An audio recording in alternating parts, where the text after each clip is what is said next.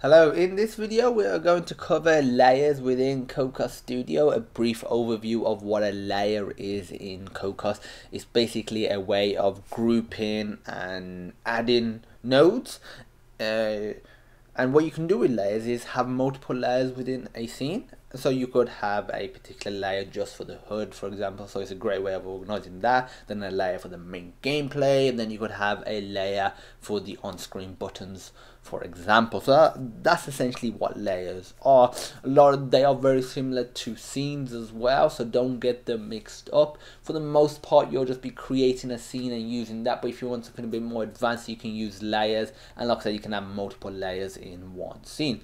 So there's a few ways to create a layer. You can right click and go to new file, you can go plus new file, or you can go to file up here and click new file, and all of them opens up this little window. You just select layer, you just type in your layer name. So I'm just gonna put in layer 1138, and then you can set the size. So I'm just gonna set it to, you know what, I'm going to set it to what the width of the canvas was, but the height I'm only going to set it to 200, so it's just it's about 30% of the height.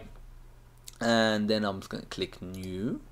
So this is, well, my layer, and as you can see, if you look, the color of the thumbnail for a layer is slightly different to a scene. A scene is a regular sort of green, that's sort of like a lime green color, so that's a way to distinguish between them. So what we're going to do, let's say we're going to add a sprite here, add a sprite there, scroll down, I want a button as well. I'm not going to make any of this do anything because we'll have separate tutorials covering how to use every single one of these objects. And I'll add one more, and there'll be an image.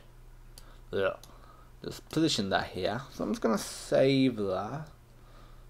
So if I go to saved, now if I open up my awesome scene 2 and delete all of these objects, and then what I can do is drag on my layer onto this, and as you can see, as I move around the layer, it has all the objects that I had in my layer 1138.csd.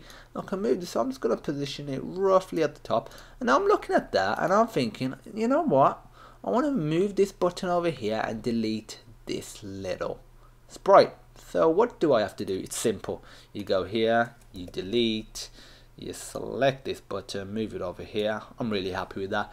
Go back, and I'm looking at it, I'm thinking it's not updated, and the reason it hasn't updated because you haven't saved your layer yet.